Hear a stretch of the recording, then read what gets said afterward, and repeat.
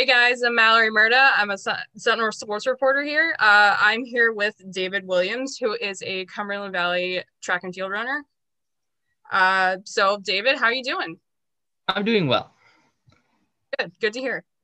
So, in your opinion, who's the funniest on the team? My friend James, he's a hilarious guy. He just does a bunch of funny stuff at practice. He never takes anything my coach says seriously, so it's always fun whenever he does that kind of stuff. So, who would win in a talent show, and what would they be doing?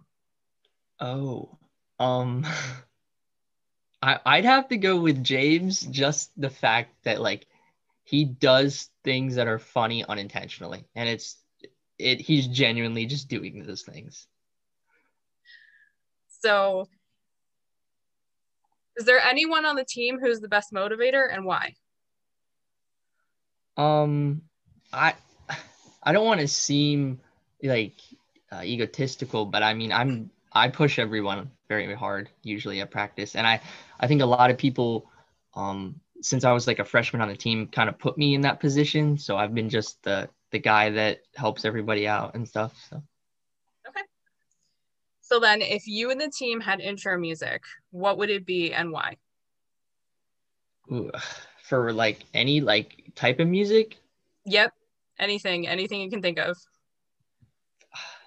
I'd probably go with like pop music or like hip hop music. Is there a specific reason why?